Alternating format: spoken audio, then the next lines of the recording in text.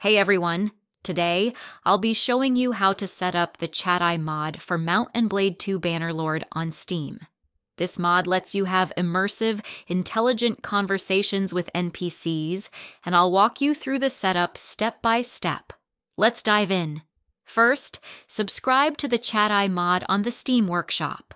Once subscribed, the mod will download automatically, but ChatAi has some requirements you'll also need to subscribe to.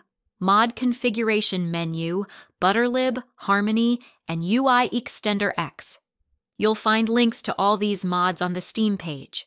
Once they're installed, make sure they're enabled in the Bannerlord launcher under the Mods tab. Now, ChatAi requires an API key to function, and you have a few options for this. OpenAI API key, the most recommended option.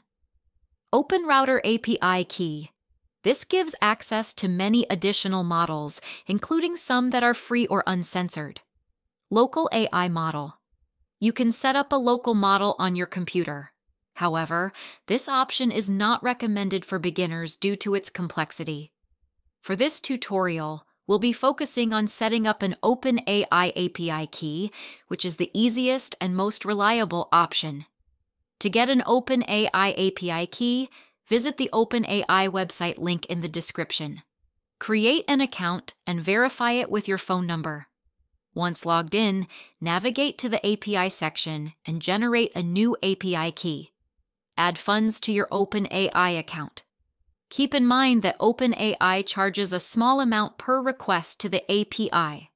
After you've generated your API key, copy it.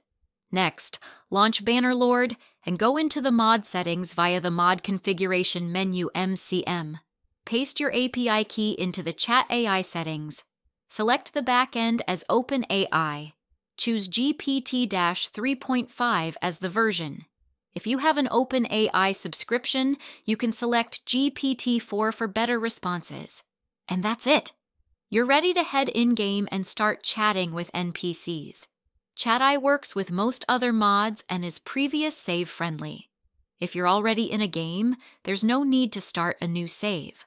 When talking to NPCs, make sure you wait for the message "I am ready to respond" in the bottom left corner of the screen before clicking Continue. This ensures everything is processed correctly. If you encounter any issues or errors, open the ChatAi mod settings and enable debugging mode. Try talking to an NPC again to recreate the issue. Locate the mod log file in your Bannerlord modules folder and share that log file in the ChatAi community Discord for support. The community is always ready to help. That's it for today's tutorial. If you found this video helpful, don't forget to like and subscribe for more AI content. Check out the description for links to all the resources mentioned in this video, and join the ChatAi community Discord if you need any additional support. Thanks for watching, and I'll see you in the next one.